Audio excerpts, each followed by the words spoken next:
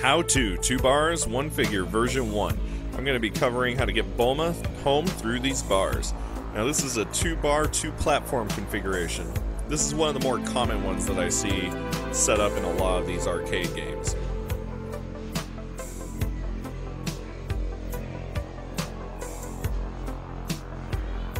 Now what you see here is me actually lifting the package. Do not aim for this. This is not typically going to happen. As you can see, the crane arms did give out after a few moments. The whole point of these crane arms is actually for pushing. As you can see here, when I pushed on one side of the package, it actually shifted it over almost as much as when I lifted it. The whole point of these games is to actually get one side of the package moved over, so that way you can get the package perpendicular with the hole itself in the bars. A big thing to keep in mind is whether or not the package will fit through these bars easily or not. I have seen games where the hole is just not very big, so you're really relying on a lot of luck. As you can see, I slightly offset the crane from the package itself, allowing it to kind of shift over more. This only will occur though if you actually have it more focused on one side than the other.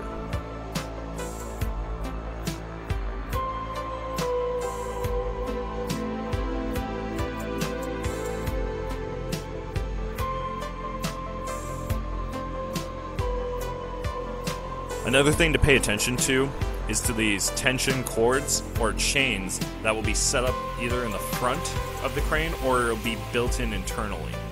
Now, the ones that you really want to pay attention to are the ones with the cords already on the outside. This is something that you can make note of. Whereas on a normal crane, it will be built into the system itself. So you won't be able to see that twist or that pull. Something else to really pay attention to these 2 platform, 2 bar configurations is if you're working with very little room, sometimes these arms will get stuck on the platforms, just like this.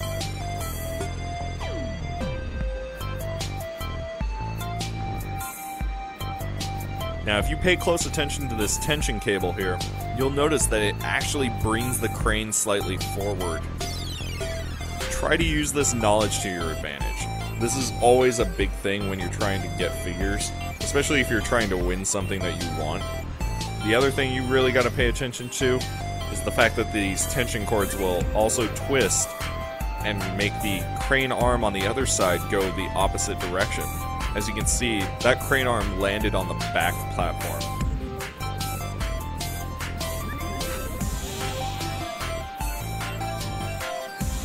You can also end up with it landing on the grip bar itself, which kind of gives the same effect. Depending on the sensor built into these UFO cranes, even if it lands on the bar, you can still get that arm underneath the package.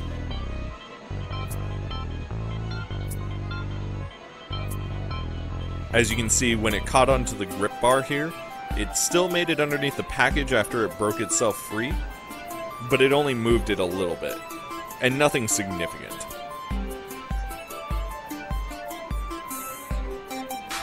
Pushing is really what these cranes excel at. It all depends on if you know the crane itself.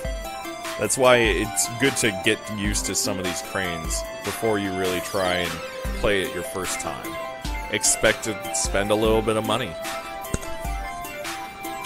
Sometimes you can lift the package up out of the position it's already in, but don't expect this to happen very often. That grip tape can be very strong.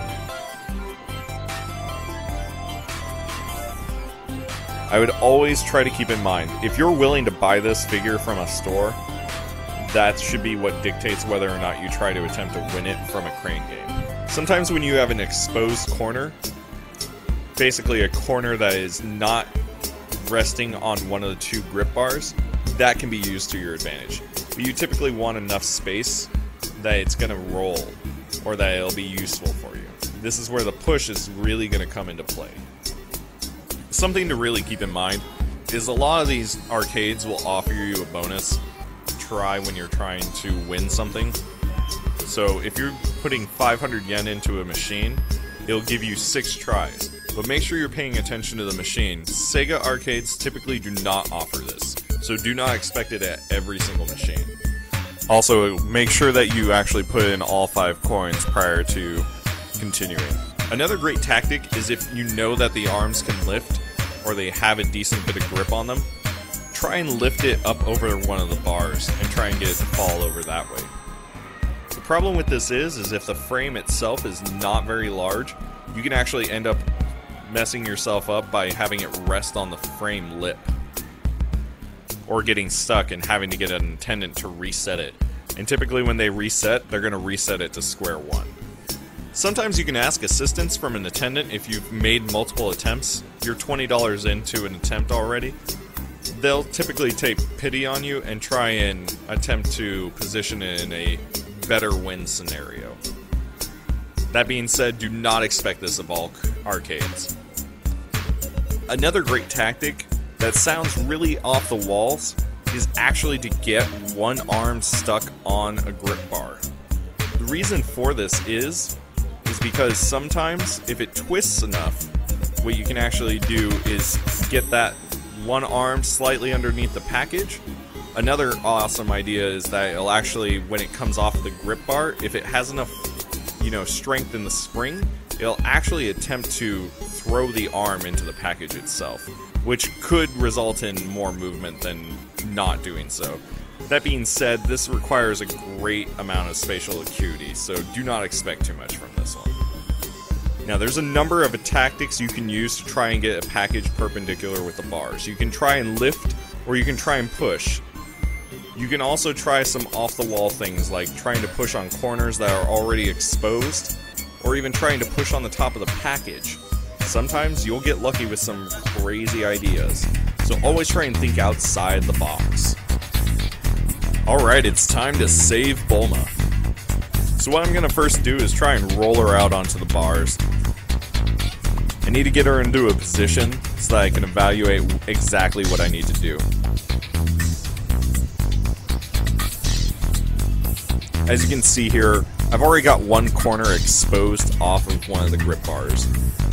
The other corners are resting on either a grip bar or a platform, but since I've got one already exposed and I know the crane goes forward, I can just try and swoop in and try and get her to sink down in between the bars like this. Now the great thing about this is now it's no longer resting on the grip tape bars. So if I can get the crane right up against that bar, I can actually pull her up onto that plastic platform. As you can see here, I did attempt to try and lift Bulma from the back, but due to that twist that's already built into it, that is not a very viable method. So I'm going to stick to trying to go from the front end. It's always a good idea to pay close attention to how the figure looks on the box, or the display looks. This will dictate where the weight in the box itself lies. That being said, if it's got a large base on the display, that does not necessarily mean where the weight is. The base is usually not attached to the figure itself. Figures are usually multiple pieces inside this box, and you have to put them together. One thing to really keep in mind though, is this means the weight is usually a lot more evenly distributed, depending on the figure itself. This Bulma is more evenly distributed, versus like a Super Saiyan 3 Goku, where the hair would be a lot heavier. What I should have done in this instance actually should have been to attempt to push the package where that one corner is and try and get it through the bars that way.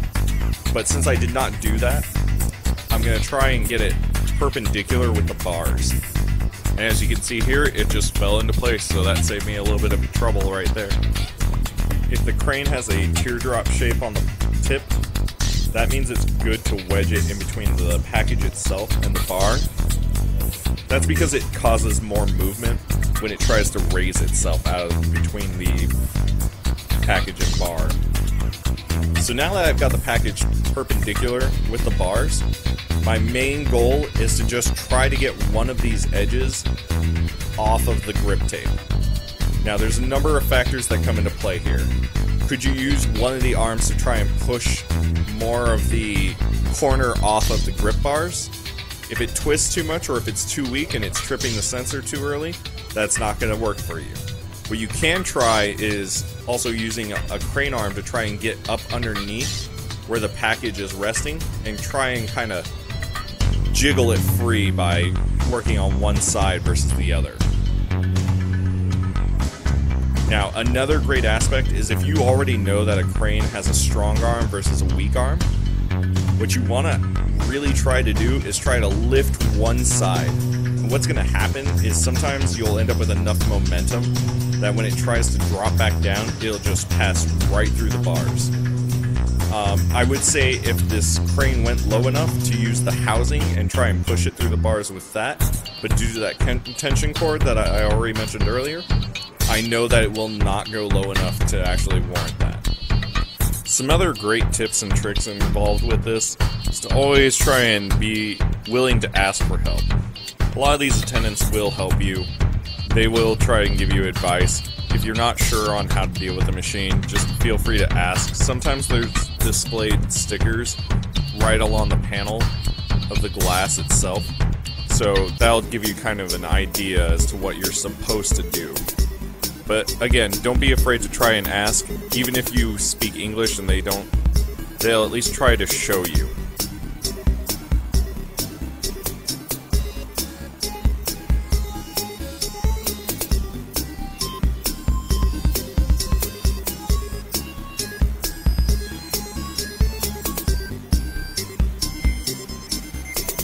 Now, since I know that the right arm on this machine has better lift, I'm going to try and lift this package and try and get more momentum in the fall action on it. Alright, and as you can see here, we lift, it drops right through the bars, and there we go, we have managed to save Bulma. So now I'm going to go ahead and show you guys one other attempt with this on a machine that I'm already well aware of how to handle. So this one is Reiju Vinsmoke. It's also a 2-bar, 2-platform configuration. And what we're going to try and do is roll her out onto the bars like so. As you can see, I've got very little on that bottom part of the box that's actually on that bar. So we're going to try and shift that. So since there's very little grip tape actually touching the box itself, you're actually more able to move it. And since I know that this machine already has more strength in the arms for lifting, I can go ahead and do a lot more repositioning with it.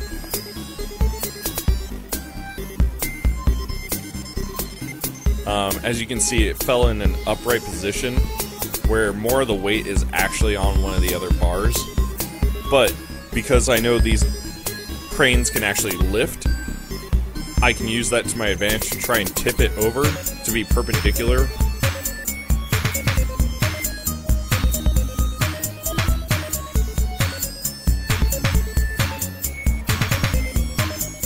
Alright, we're starting to see some progress here. It's almost perfectly perpendicular with the bars. All I've got to do is a couple more attempts here to shift it in. And since there's only one corner on the grip bar itself, all I've really got to do is lift there by trying to slide one arm right underneath the package.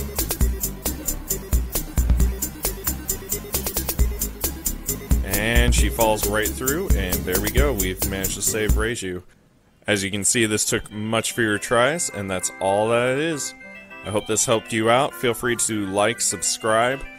If I get enough response on this, I plan to make how-to videos on many different tables. So please give me your feedback, and I hope you guys enjoyed it.